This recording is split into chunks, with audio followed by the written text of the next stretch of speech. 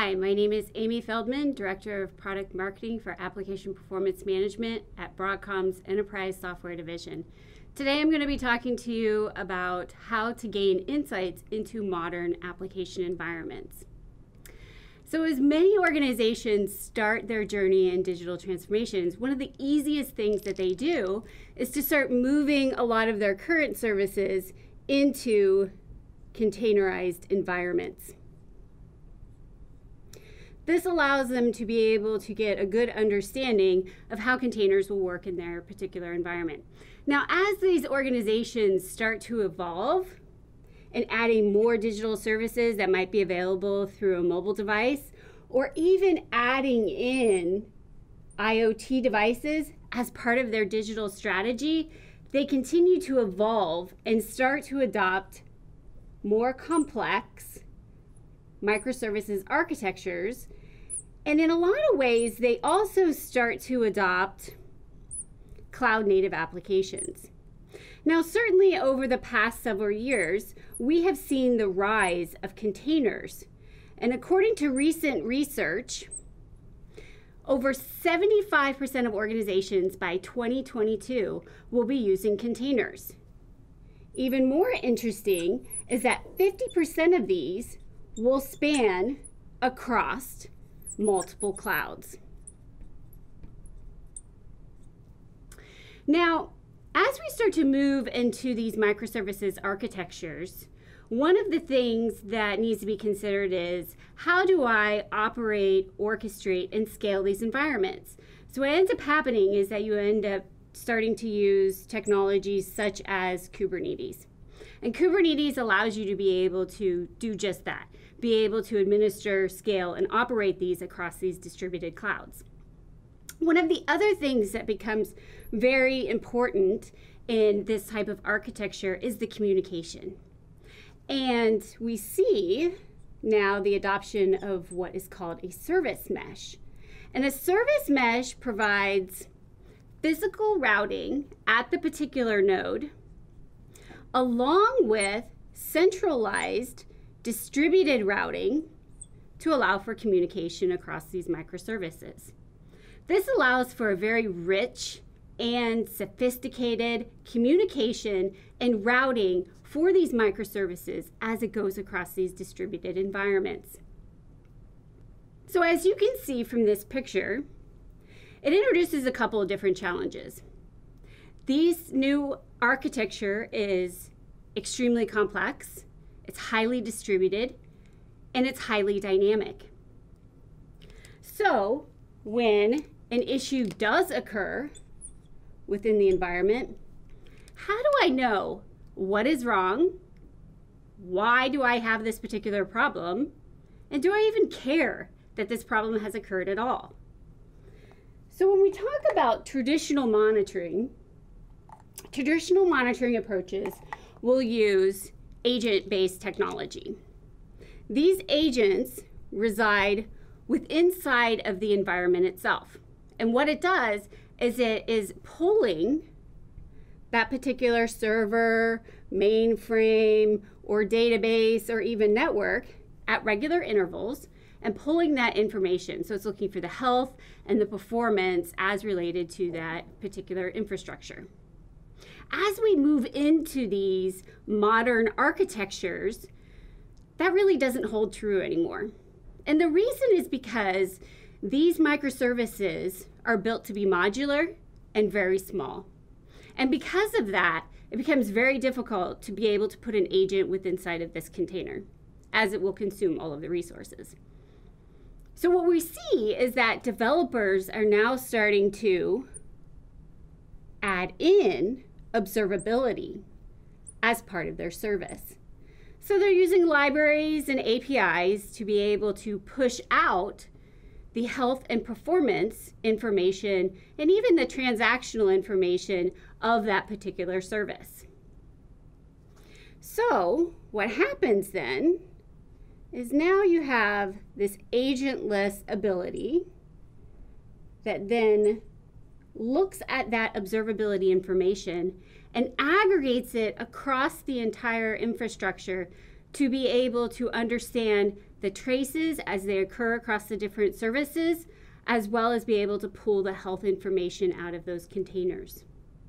So as you can see, this gives you a great view of your backend services, how they're performing, what they're doing, what the transaction looks like.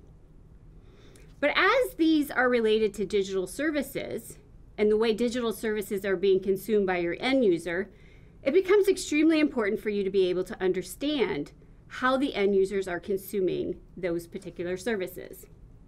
So we need to be able to monitor that end user experience. And what I mean by that is you want to be able to understand what the performance looks like from the various different devices, but I also want to be able to understand what that journey looks like as they're consuming that digital service. I want to be able to understand the behavior from a user experience, and I also want to be able to understand what devices they're coming from and what their session details look like. This gives me information into exactly how my users are consuming that particular digital service. Now, when you combine that with the back-end performance, that then gives you a complete picture of the health of the services you're providing to your customers. Now, as you can see from here, as this architecture becomes more and more complex, you're adding so much more data in the aspects of the amount of metrics you're collecting, the amount of logs, the amount of alerts that are being produced by this environment. That volume of data becomes extremely hard to be able to manage. And especially if you're using disparate tools to collect this information, it can become very problematic in understanding the complete picture. So what's needed is an AIOps solution that allows you to be able to collect, aggregate, and analyze the information from the user, the application, the infrastructure, and all the way back into the network. This provides you that complete end-to-end view across your entire digital supply chain. Now, just as we've seen in traditional environments, and especially traditional monitoring tools, we like to have a typology. A typology provides us a map that gives us a point of reference. When we start moving into this world of microservices where everything is dynamic and ephemeral, it becomes a little bit more challenging to be able to understand the dependencies and the relationships.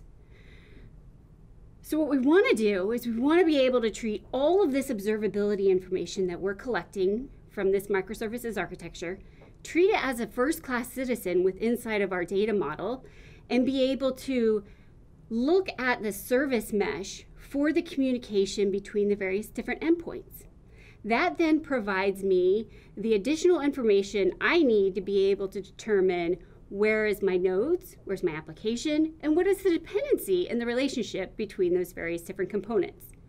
This gives me a complete typology that then I can put into an AI system that provides the context that that system needs to be able to draw those relationships and be able to come up with that causal pattern recognition. So with our AIOps solution from Broadcom, when you're looking at a solution, you want to be able to determine that you're able to get full stack visibility. So I want to be able to get my full stack visibility across users, app, infrastructure, and network. I also want an agentless approach to be able to collect the observability information. I want to be able to treat it as a first-class citizen. So all of this observability information needs to be consumed as part of another data set as if I were collecting from my traditional data sources, and then also be able to enrich my current typology. That typology is key for giving me context that I need to be able to recognize patterns and be able to predict those patterns in the future. That, coupled with machine learning algorithms, will allow me to be able to reduce the noise with inside of this extremely complicated system. It'll allow me to improve root cause analysis and also be able to improve prediction and give me the insights that I need to be able to deliver a good customer experience. So with our AIOps solution from Broadcom, you can now gain insights into these modern architectures in order to improve your overall application performance and be able to transform your overall customer experience that is key for delivering those key business services to your end users.